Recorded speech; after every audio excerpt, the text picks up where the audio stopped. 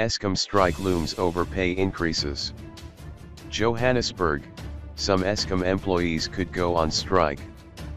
Trade unions, the National Union of Mines, Numsa, and National Union of Metalworkers of South Africa, Numsa, will reveal on Tuesday if the one-day industrial action will go ahead.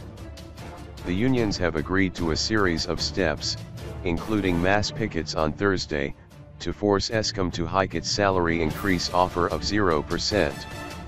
A strike will be called as a last resort. Among unions' demands is a 15% pay hike. Numsa's Livhuwani Mamburu says, "I am not allowed to say much, but I can confirm we've met to discuss the way forward and a joint program of action. The power utility has been focused on financial sustainability and says no one in the company is receiving increases this year, as it tries to turn the company around.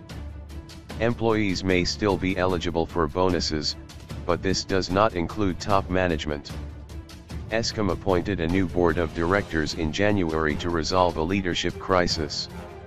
New President Cyril Ramaphosa in February appointed former Finance Minister Pravin Gordhan as Public Enterprises Minister, in charge of state companies, such as Eskom.